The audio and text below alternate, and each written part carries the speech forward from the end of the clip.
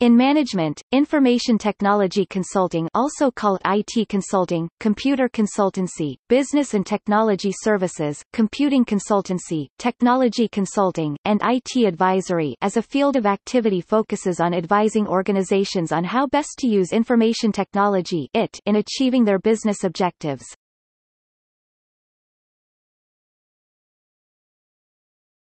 Topic. Overview. The IT consulting industry can be viewed as a four-tier system. Professional services firms which maintain large professional workforces and command high bill rates.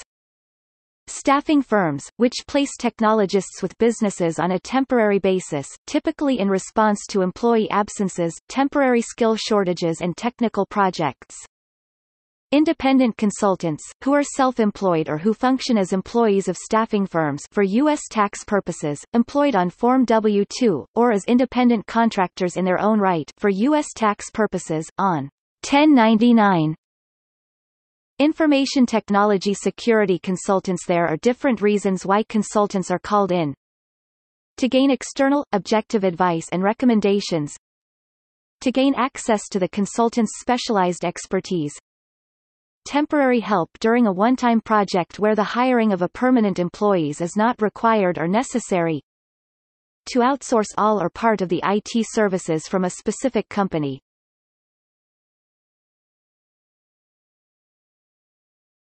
Topic: Prerequisites and major obstacles. Once a business owner defines the needs to take a business to the next level, a decision maker will define a scope, cost and a time frame of the project.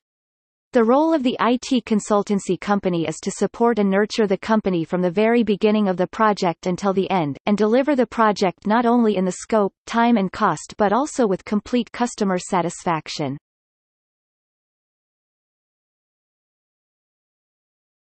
Topic: Project scoping and planning. The usual problem is that a business owner doesn't know the detail of what the project is going to deliver until it starts the process.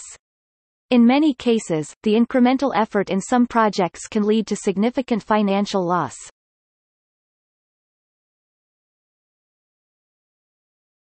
Topic: Business process and system design.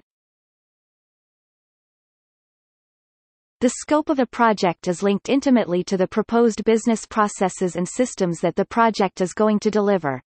Regardless of whether the project is to launch a new product range or discontinue unprofitable parts of the business, the change will have some impact on business processes and systems. The documentation of your business processes and system requirements are as fundamental to project scoping as an architect's plans would be to the costing and scoping of the construction of a building.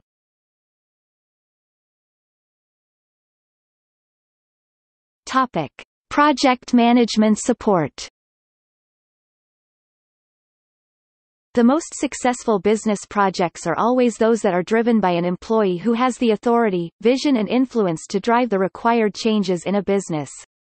It is highly unlikely that a business owner, decision maker or similar will realize the changes unless one has one of these people in the employment. However, the project leadership role typically requires significant experience and skills which are not usually found within a company focused on day-to-day operations. Due to this requirement within more significant business change projects, programs, outside expertise is often sought from firms which can bring this specific skill set to the company.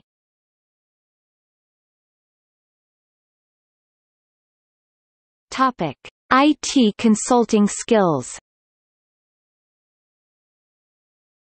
An IT consultant needs to possess the following skills: advisory skills, technical skills, business skills, communication skills, management skills, advisory language skills, business and management language skills, technical language skills.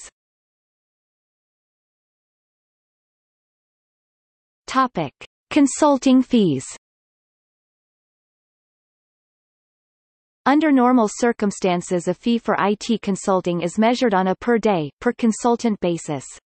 There is however an alternative option, fixed-fee IT consulting. A fixed-fee IT consulting contract applies only to projects which are well defined, for example, infrastructure refreshment projects, network design, implementation of specific well-described features, such as monitoring platforms, infrastructure capacity planning. Generally, fixed-fee IT consulting is for a specific amount of work, within a defined timeframe. Many companies are now moving towards a fixed-priced IT consulting model. This trend is expected to continue as more companies now require delivery of IT consulting services within a defined time and price structure. Open-ended consultancy models generally favor the consulting firm, as the consultancy firm is rewarded on a per-day basis. There is no incentive to complete assignments within a fixed time. The result often being risk of project and cost overrun.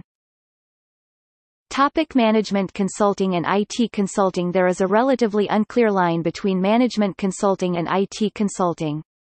There are sometimes overlaps between the two fields, but IT consultants often have degrees in computer science, electronics, technology, or management information systems, while management consultants often have degrees in accounting, economics, industrial engineering, finance, or a generalized MBA, Masters in Business Administration.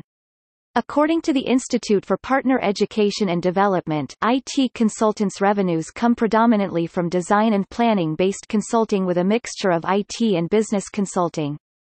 This is different from a systems integrator in that you do not normally take title to product. Their value comes from their ability to integrate and support technologies as well as determining product and brands.